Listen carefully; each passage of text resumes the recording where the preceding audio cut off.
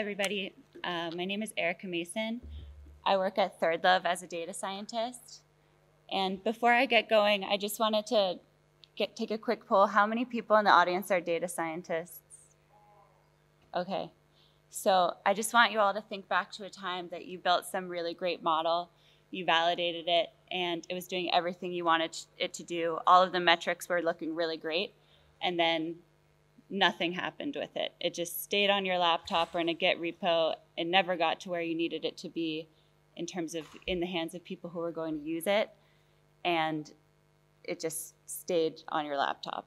So this story, empowering business partners to make model-based marketing decisions, is really just a story about how last year when I built a model, I wanted to make sure that that didn't happen, that I could get the model into the hands of the decision makers in a very lightweight way with few resources. And before I get into that, I wanted to take another poll. Has anyone here heard of ThirdLove? Oh, okay, more than I expected. So ThirdLove is an e-commerce company, and for those of you who don't know, we sell bras. So we are part retail, part tech company, and we're based out of San Francisco. We have about 100 people working in our San Francisco office, but we also have a pretty big office here in Córdoba of around 50 engineers, software engineers, data engineers, and product managers. And the reason that and that may seem like a lot of people for just selling bras, but it's actually pretty complicated. So this is our whole product life cycle, from marketing to sourcing the bras from our factories. And the reason that I say that we're part retail, part tech company is that we use tech and data to give insights for each stage of this process to make it as effective as possible. And we have actually a team of 10 data scientists working on improving these processes, and we're focused on 3 main areas within ThirdLove. That's product, marketing, and then inventory and operations. The product data science team is really focused on providing data products to our website. This includes our Fit Finder recommendation algorithm that recommends a bra size. We also have style ranking and other site personalization, as well as A/B testing. And then our marketing data science team, which I'm going to focus a little bit more on today, focuses on making sure that every dollar we spend on marketing is as efficient as possible. And then finally, our inventory and operations team, their main focus right now is projecting and forecasting demand at the SKU level so that we can buy our inventory in an optimal way. So I was working on the marketing data science team last year, and I want to tell you a little bit about one of the problems, the main problem we were focused on. So as I said, we're an e-commerce company. We're primarily driven by performance marketing. And what this means is we spend a lot of money on digital marketing channels like Facebook or Google. And these are pretty straightforward to measure in general because we know how many people see these ads, we know how many people click through, and how many people finally make an order with these ads. But we also do other things. So for example, we have offline marketing. We market on podcasts and we market on traditional TV. This gets a lot harder to measure because we don't have clicks anymore. And then we do other crazier stuff, or not crazy, just old school stuff, like putting ads in newspapers and magazines, and also we send out little postcards to people in the mail.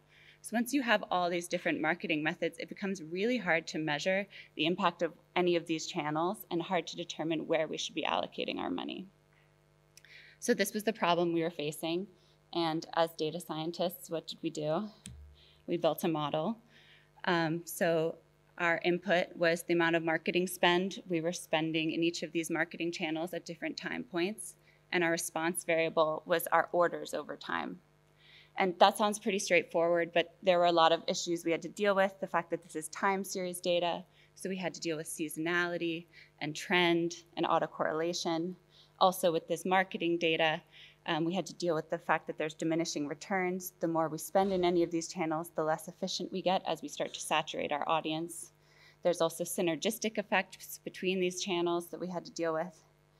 And I actually am not really want to get into too much how we solved this model, but this is the functional the model that we fit, and I actually documented how we solved this, how we validated our model in our blog, and also wrote a white paper about it and talked about some common gotchas that you deal with in building these media mix models. But what I really want to talk about today is what we did with this model next. So we had this model. As I said, it was great. We did back tests. We validated it with experimental data. We felt like it was really ready to start being used by our marketing partners who could use it to make decisions. And they were excited about it too. They, had been shooting in the dark and wanted to understand how they should be spending more efficiently. The problem was that there was no way for them to interact with this model. They just didn't. It was all in scripts on my laptop, and they had no way to, ask it questions. So what did we do? They asked me, and I would run scripts. So I was just standing in the middle between the marketing team and this model as a go-between. They would ask me questions, I would run scenarios, and get back to them. It was very iterative and time-consuming. And this was obviously not a great solution, not scalable at all. It became very clear that we needed to build some sort of tool for them to interact with this model. So once that was clear, we just had to figure out what should go into this tool, how are we going to do it, what are the key things that need to be included for them to get what they needed out of it. And at the time, this was over a year ago, we were a pretty small company, and all of our engineering and product management resources were really focused on our website, making our website as efficient as possible, getting people through that funnel to make an order. We didn't have people focused on internal tools, so it was clear that it was up to the data science team to provide this tool to the marketing team. So I'm not a product manager, but the two questions I was thinking at the time were, how am I going to do this, and what needs to go in there? So first, focusing on the how, I started Googling, and I started talking to colleagues and people in the community, and 3 frameworks really bubbled up as platforms that data scientists use to build kind of interactive dashboards and visualizations. And those 3 were Dash by Plotly, Bokeh, and Shiny. For me, I ruled out Shiny right away because I'm a Python person, and I wouldn't be here presenting about it if I didn't know R. And then between the other 2, I just did a lot of research, and I don't work for any of these companies, but I ended up working with Dash, and there were a few things that I liked about it. Firstly, it's built on a Flask backend, which I knew our engineering team was already familiar with, so I knew I could get help with deployment later on. The other thing I liked is that it's kind of a direct translation from HTML into Python, so if you're familiar with HTML, you don't have to relearn anything. There's a very small learning curve. It also plugs in directly with Plotly visualizations, which I had used before, and I also found that the Getting Started guide was really great. So that, for me at the time, was just the tool that I thought was best for the job. And then what should go into this tool? What are the questions that the marketing team need answered? And there were a lot of things we could have done with this model. We can assess past performance. We can predict into the future. But really the question they wanted to know, and it kept coming up time and time again, is how much money should we be spending in each channel? And not only that, but they added a lot of caveats like, oh, by the way, you can't spend that much money in this channel. They don't have the capacity for that. Or we don't actually have a TV commercial that's going to be ready next quarter, so we can't spend in TV. Or, oh, we already bought the paper for our postcards, so we have to spend this much.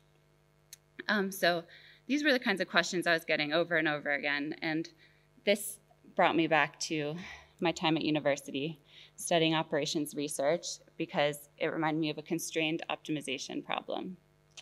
So I needed to figure out how can I turn those questions I was being asked into an optimization problem that we can solve.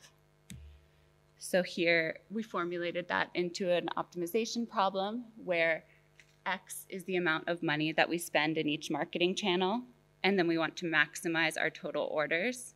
This formula here is the same model that we were using before to fit based on our data, and now we're using those parameters that we fit as constants and solving for the spend. And then we have a set of constraints.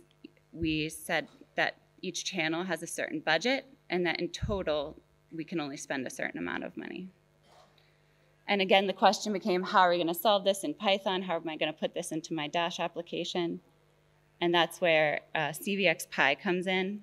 Again, I don't work for this or am affiliated in any way, but it's a package that I used that I really liked and I want to share. So CVXPy was developed at Stanford by a research group there, and their tagline is convex optimization for everyone. So the things I really like about it is, as long as you have an optimization problem that fits into this convex optimization framework, which we do, this is the objective function there is a convex function as long as those beta parameters add up to less than 1 and we have linear constraints. We can formulate, and all we have to do is formulate that function pretty much in NumPy syntax, throw it into an objective function, define our constraints, put that into this CVXPy problem object, and solve using any solver you want. So what I liked is the math and the code look really similar, and it's very straightforward. I don't need to know how it's being solved. So given that, I wanted to just quickly show you the demo of what we built for the marketing team. And this is just a toy example of the first version we built, but basically we were able to give them something where they can put in their budget to be optimized, a month that they want to optimize for, and then a table where they can input constraints for each of the channels. And then they can also specify things like how much do we think the average order value is going to be, what do we think the return rate is going to be, how many bras do we have in stock this month, say it's 40, and then CVXPy runs the optimization. We get an output of our total orders, gross revenue, net revenue, and our return on ad spend. And then down here is what they really cared about, which is the optimized spend by channel. And it gives us an indication of how much we should be spending in each channel, what the model thinks is the average cost and average and marginal cost of each of these marketing inputs.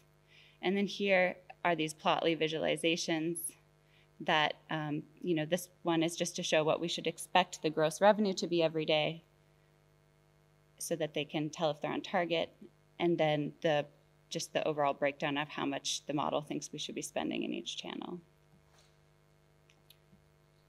And what was great about this was because they could run this optimization and then they could look at the results and say, oh, well, $500,000 in marketing channel D, that's not possible. There's no way we can spend that much. We'll oversaturate our audience.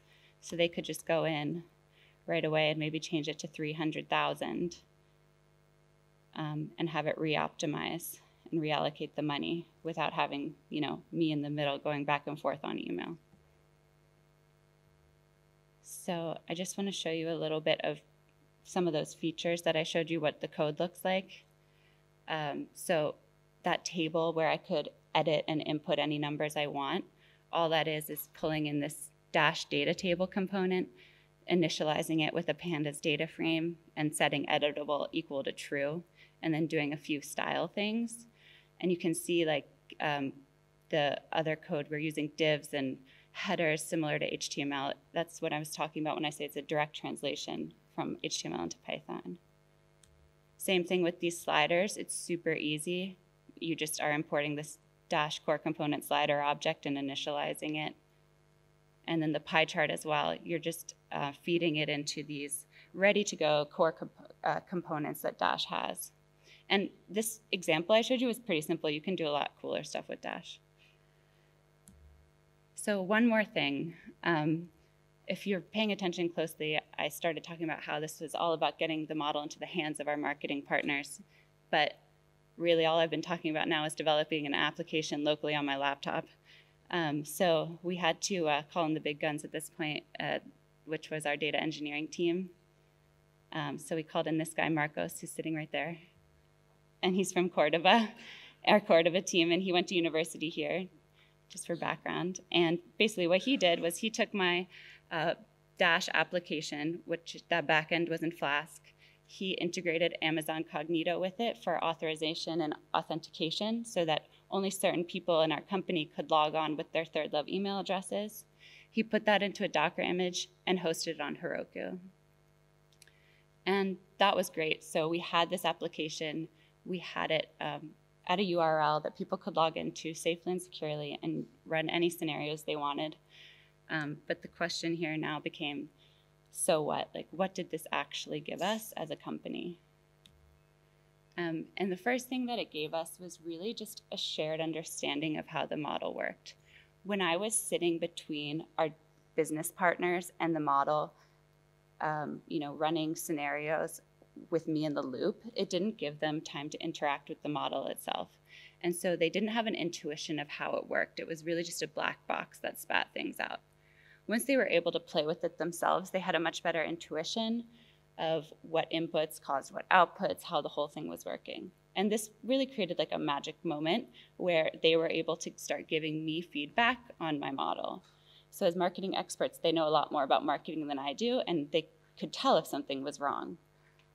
So the first thing was easy. Like, they could just give me feedback on bugs. Like, if something wasn't working, we were able to move a lot faster once I had more eyes working on this project. But the other thing was they were also able to challenge key assumptions that I was making in my model. An example of this is that at first when I built this, we included a channel called branded search. And this channel is basically if someone types in ThirdLove into a search engine, like Google or Bing or whatever search engine, and then we pay for Google to show our ad at the top. And that only this is branded, so it's only if they type in ThirdLove. So people who type in ThirdLove into search engines already know about us. They're looking for our website. They're very high intent, and they're very likely to make an order. So originally, my model thought this channel was the best thing ever. It was trying to, when it came to optimization, it was telling us to spend 75% of our spend in branded search. And this just isn't even possible, because we can't spend in this channel unless someone types our name into the search engine, and people don't type your name into the search engine unless you're advertising on other channels. So it was just a flawed assumption that we should include it, and we ended up taking it out of the model. And because it was highly correlated with the spend in other channels, this ended up improving our model performance as well. The other thing that happened with this shared understanding was that the marketing partners were able to trust us a lot, or trust the model a lot more. When they had an intuition of how it worked, when the model spat out something crazy, they weren't just dismissing it right away. They would try and figure out, why is it doing that? What are the limitations here? Either give me feedback on if they thought something was wrong, or use the constraints to just account for something that they knew the model couldn't account for. And that was really great, because at first, when it was more of a black box, if it just spat out something crazy, they would be like, okay, well, we can't use this anymore because it sucks.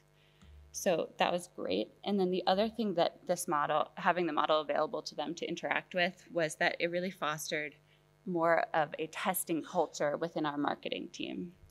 So our marketing team always was testing within channels. So for example, with Facebook, they would always be testing, okay, is this ad set better than this ad set, doing A/B testing that way.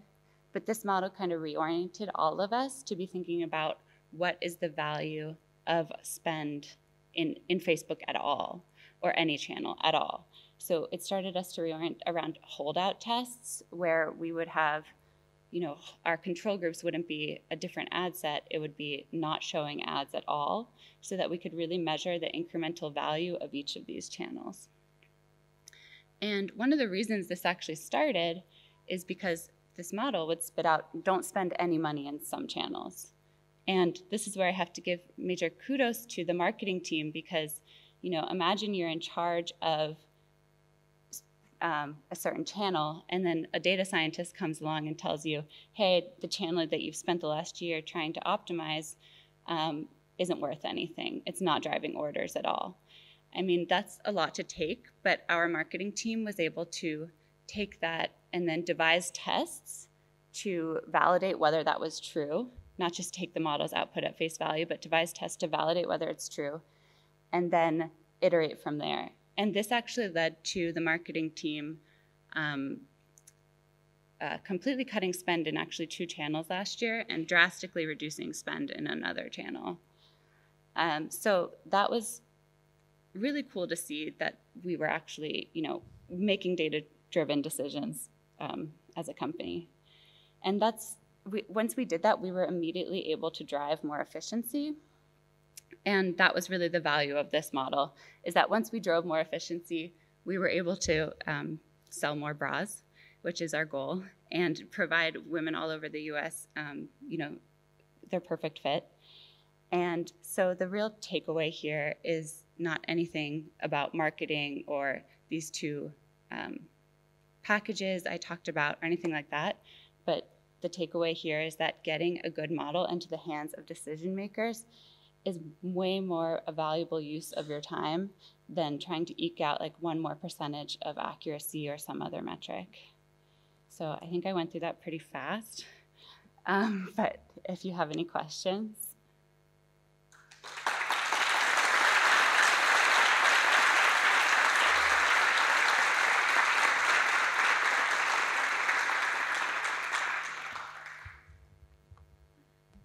Hi, hello. Thank you for your talk. I completely agree that the key point in here is how to put your models in the hands of the correct people. But I still don't understand about that, so I'm going to ask you a technical question. Mm-hmm. When you're using this visualization tool, what's the trade-off between how much you can modify your visualization versus how standardized is the libraries? Kind of like between Seaborn, Matplotlib, in that spectrum, where is it? I think it definitely depends on what you're trying to do. For us, the visualization wasn't the most important thing. It was really being able to have a tool where they could input any inputs they wanted for constraints and spit that out. I think that in this case, the dashboard would have been just as effective if we didn't even have any visualizations at all. But it definitely depends case by case.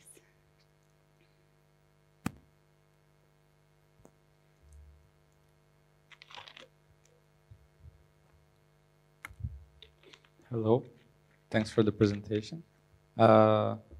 So it was a really cool tool for the marketing team to take decisions.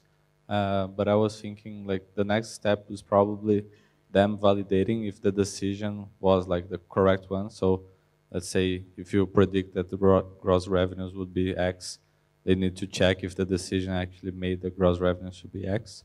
Do you have like any integration between this decision platform and maybe monitoring if the decisions and the performance were as expected? How do you deal with that?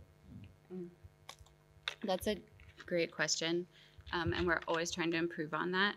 The different ways we validate this model are a few things. One, we do back tests, so we hold out our months of data and predict on it. The other thing we do is with our experimental data at the channel level for holdout tests, we get a cost per incremental acquisition from those holdout tests, and we compare that to what the model is spitting out at the channel level. But then you have another great point, like what about holistically when we're predicting this allocation? Is that actually providing the gross revenue we think? And the answer is we don't have like an automated validation built into the tool yet, but I think that's a great idea. The other problem is a lot of stuff comes up day to day in terms of marketing and just business trends.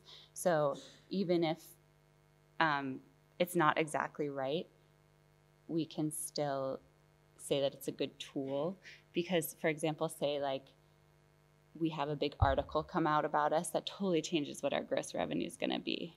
But we do use those back tests to try and validate the model. And the other thing is, we don't know, we don't have like a counterfactual of what would have happened had we not used these spend recommendations. But, and I didn't mention this, we have actually been able to increase our marketing budget from last year to this year by 40% while increasing our return on ad spend. And this is really difficult to do because normally when you scale your marketing, you become less efficient because you're reaching a broader audience and you're reaching diminishing returns. So between this tool, and it's not just this tool, it's other efforts that have been done by our data science marketing team, we've been able to beat that trend and scale our program while increasing return. But yeah, I think that's a great point to actually integrate it into the tool. Hi, thank you for the talk. Again, more on this technical side question. Do you need to retrain the model from time to time, and how do you handle that? It's automated in some way, or do you need to retrain it yourself and then publish it?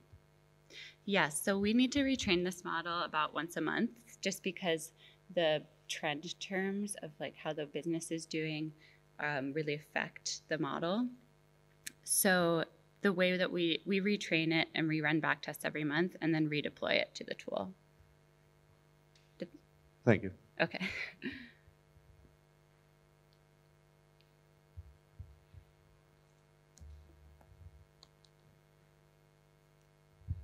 Hello. Hi. Thank you. I have a question. Are you familiar with R Markdown? You know? Yes.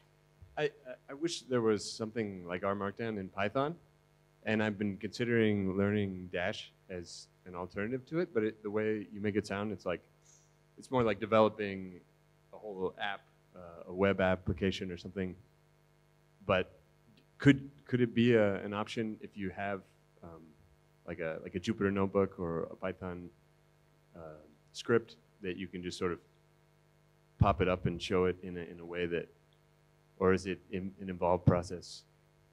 I would say from what I was using it for, so I'm oriented that I was using it for this application, so I'm not 100% sure you couldn't, but I would say it's probably not the best tool for that because it is really more focused around building an application. Okay, thanks. That helps. But anyone can challenge that here.